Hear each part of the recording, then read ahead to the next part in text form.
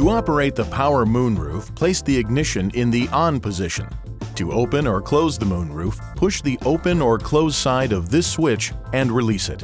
To partially open or close the moonroof, push the switch in either direction while it's moving. To tilt the moonroof up, first close the moonroof, then push the switch to the tilt up position and release it. To tilt it down, push the switch to the tilt down position and release it. The sunshade opens automatically when the moonroof is opened. To close the sunshade, slide it forward. If you've turned the ignition off and notice the moonroof is open, you still have a period of time in which to close it. However, if either front door is opened during that period, power to the moonroof is canceled. If the moonroof does not operate properly, perform the following procedure to initialize the moonroof. 1. Place the ignition in the on position. 2.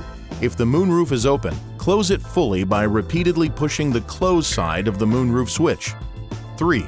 Push and hold the close side of the moonroof switch to tilt the moonroof up. 4.